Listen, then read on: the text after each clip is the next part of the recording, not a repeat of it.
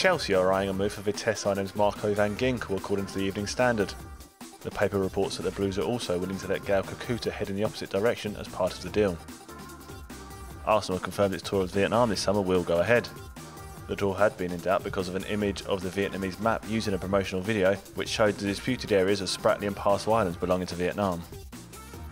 Isco has been urged to snub Manchester City and join Real Madrid by his Spain U21 teammate Alvaro Morata. The Malaga forward is believed to have offers on the table from both clubs. Former referee Mark Halsey could be disciplined after it was revealed he would be investigated for failing to disclose that he received free tickets to watch Manchester United take on Real Madrid in March. Halsey retired from refereeing at the end of last season. Tottenham target Miralem Pjanic is happy to stay with Roma this season, says his agents.